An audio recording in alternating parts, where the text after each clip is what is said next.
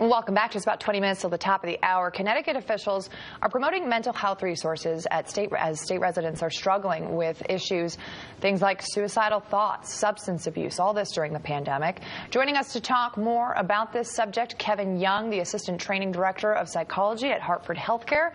Good morning, Kevin. Thank you for joining us. Good morning. Thank you for the opportunity to chat this morning. Well, we have really been wanting to delve deeper into mental health during the pandemic.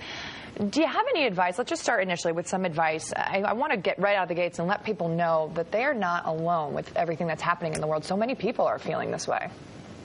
Sure, absolutely. So and we've done some research on this, and it's really the things that are important for folks from a coping standpoint is to we've lost a lot of the basic skills and the basic coping skills that we generally rely on.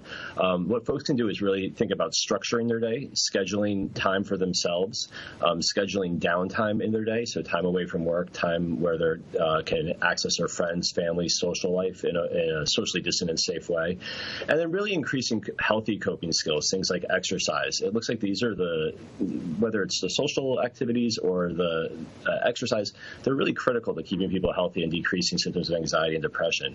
At the same time, we want folks to avoid things like increasing substance use, isolating activities, things like just relying on TV and computer or increasing work.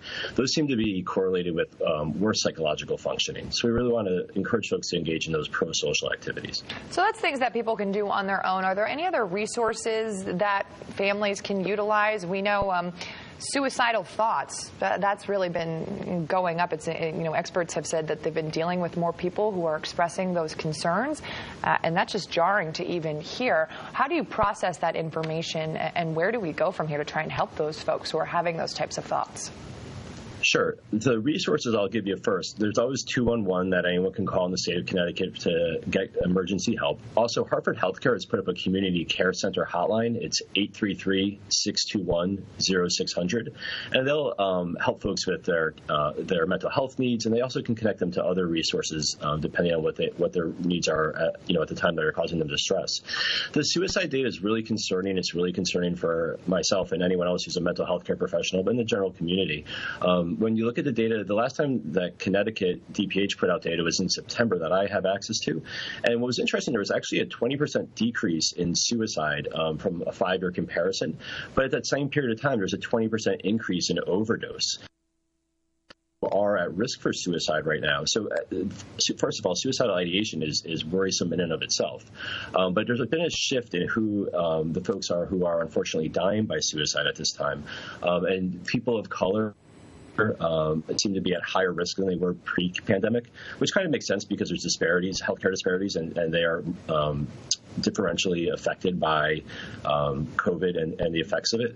And also, we've had some evidence that there was a recent increase in risk for youth as they return to school, and there was some tragic stories in September with the stressors that are related to that. Suicide's complicated, and there have been some protective factors that are natural to the pandemic as well. People are home and they're with their families, and not being isolated actually decreases your risk for suicide. But it doesn't mean that folks are feeling good. In our surveys and in the national surveys that have been done, there's a massive increase in depression, anxiety, insomnia, post-traumatic symptoms, things of this nature. And those are all risk factors for suicide, but also just for general misery. And it's important that folks really do take extra effort to engage in those social and pro-social coping skills to combat the psychiatric symptoms. And with that, the risk for suicide will also decrease. Well, Kevin, we thank you so much. Certainly a very important topic. That number 211, resources are available. Folks, not alone in this. Kevin, thank you.